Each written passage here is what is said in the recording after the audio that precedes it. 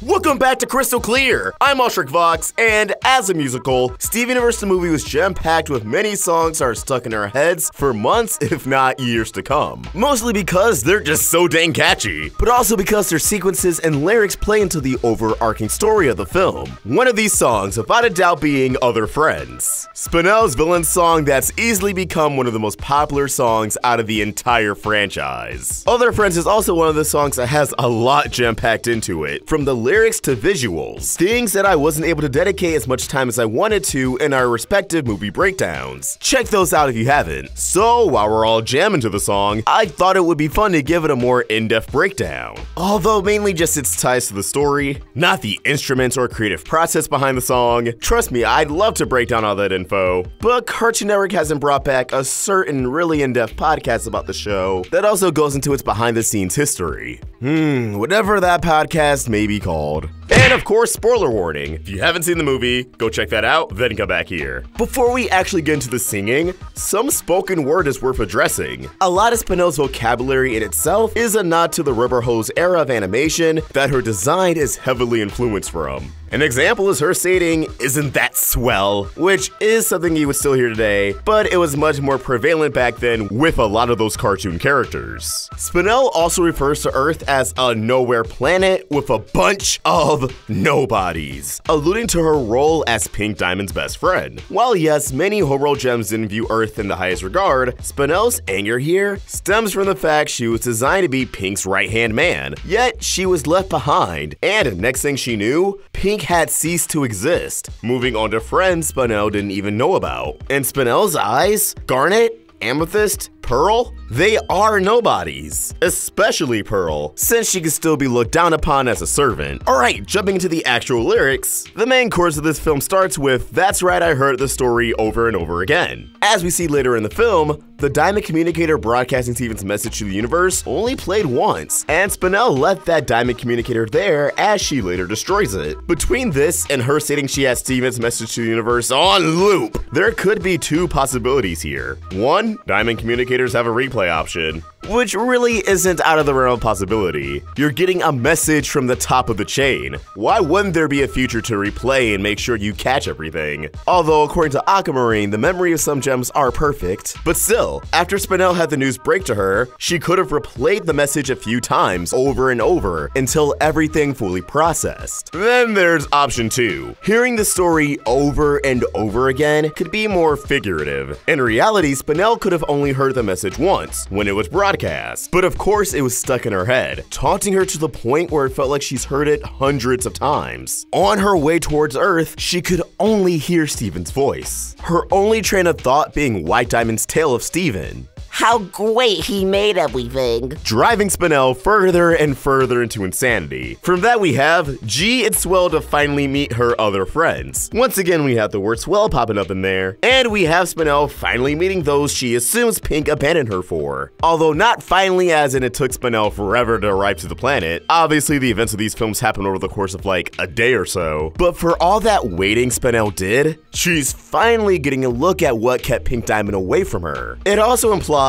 paired with the flashbacks we see later, that Spinel didn't have much interaction with those outside of Pink Diamond. We know her and Pearl have a small history. I'm assuming mainly just awkward glances from Pearl here and there, but I believe this possible isolation from everyone else was a result of Pink Pearl. Pink Pearl and Pink Diamond were goofing off and palling around rather often, hiding their playful nature from the other diamonds. Assumably, something happened not too long after Blue Diamond warned Pink about the organic creatures from the Kyanite colony being let loose on Homeworld, and how that could push White Diamond to take Pink's Pearl away from her, which we know was an event that came to pass. So the Diamond solution after the unknown incident that cost Pink Pearl her eye and freedom was to supply Pink with a pearl, our pearl, that she could only interact with for diamond duties, such as running a colony. Although yes, obviously Spinel and our pearl would have been granted to Pink long before she was given a colony, as confirmed in the episode Now We're Only Falling Apart. And Spinel will be Pink Diamond's best friend, filling that void Pink Pearl left in terms of goofing off and having fun. It's just something a pearl wasn't allowed to do. So Pink could play with Spinel in solitude for the spare spare moments she had. Now Spinel gets to meet those Pink Diamond had a close relationship with, but under unfavorable circumstances for everyone involved. Now I did touch on this in my breakdown, but once Spinel descends from the injector and onto the ground, her strike on the crystal gems is done in practically one big move, with many steps, only taking one moment to breathe when she reveals her rejuvenator. It's also worth mentioning one more time that this sequence was storyboarded by Mickey Brewster and animated by guest Crewniverse Takafumi Hori, who worked on the episode Mindful Education. A truly powerful animation combination. Yes, I know I'm corny. Considering Pearl was Pink Diamond's Pearl, and thus the only one present that Spinel has a gist of, Spinel's remarks to Pearl seem a bit more personal, and we'll touch on that in a second. But first, special thanks to today's sponsor, NordVPN. While surfing the internet, privacy should be the top priority. Anyone can take your data within the blink of an eye, and who knows what they'd do with it. One false click, and some stranger you don't even know is keeping track of your every move. Spooky stuff, right? A VPN is the easiest way to protect yourself from these breaches and security, and NordVPN offers a wide variety of different locations for you to pop on over and cause your IP address to be hidden from any devious schemers out there who want it. I always wanted to travel the world, and at the very least, now my IP address can within the press of a button. A perk that I personally love is that some shows I want to watch on Netflix are only available in other territories. For example, Steven Universe, not on Netflix in the US, but with NordVPN, boom, there it is. If you head over to nordvpn.org/theroundtable and use the code TheRoundtable at checkout, you can get a 75% discount on a 3-year plan with 1 month free. I know, it's too good to pass up on. All of this doesn't just apply to you surfing on your computer as well, by the way. NordVPN works for your browser, phone, tablet, pretty much any device that has an app store. As you can imagine, it comes in pretty handy. One more time, that's nordvpn.org/theroundtable and use the code TheRoundtable, one word, at checkout.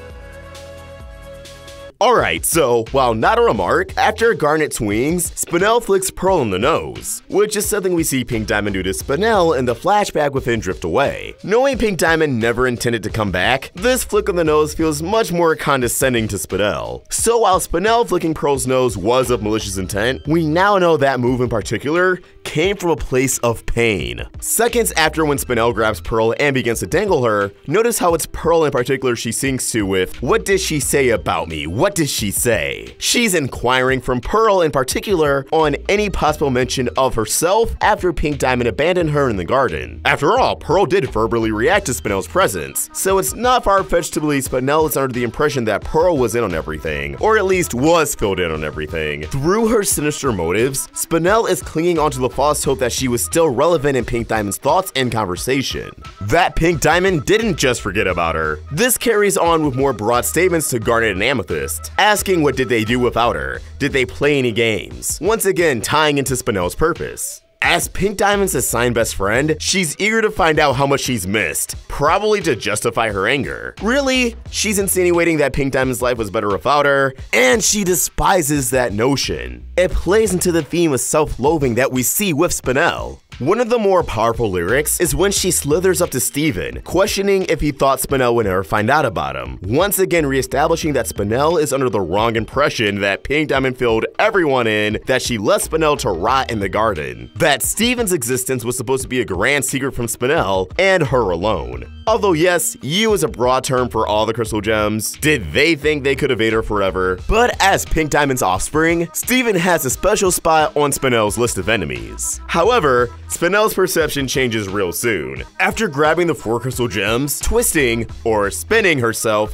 so they can collide into one another, Spinel lands on top of the observatory. Pearl reacts in disbelief to Spinel's return, causing Steven to ask who she even is, which causes Spinel to realize with one simple question that Pink Diamond didn't mention her once on her thousands of years on the planet. At this point in Steven's life, it's clear he's in the know as much as possible pertaining to his mother's legacy, so not knowing about Spinel throws her for a loop. Her face emoting confusion, realization, and anger within seconds, twitching before throwing herself back into song. Who am I? Who am I? What are you even saying? From her perspective, it's crazy to fathom the idea that those closest to Pink and her own son wouldn't know who her best friend is. But Spinel follows this up with, "I'm the loser of the game you didn't know you were playing," which is a loaded statement. The more obvious nod is that loser of the game is referring to Pink Diamond's game with Spinel in the garden, which Spinel feels as if she lost considering Pink Diamond ceased to exist. Thus Spinel lost her purpose. And yeah, Steven didn't know he was playing the game, but he possesses Pink Diamond's gemstone, so by technicality he would be continuing the game when she passed on, which is crazy to think about. During every hardship Steven has endured, Spinel was waiting in the garden, playing a cruel, sadistic game.